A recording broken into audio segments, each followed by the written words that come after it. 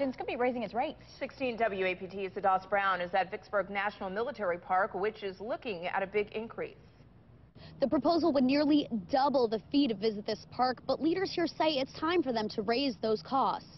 Now, under the proposed plan, the cost per person would go from $4 to $7, and a vehicle pass would increase from $8 to $15.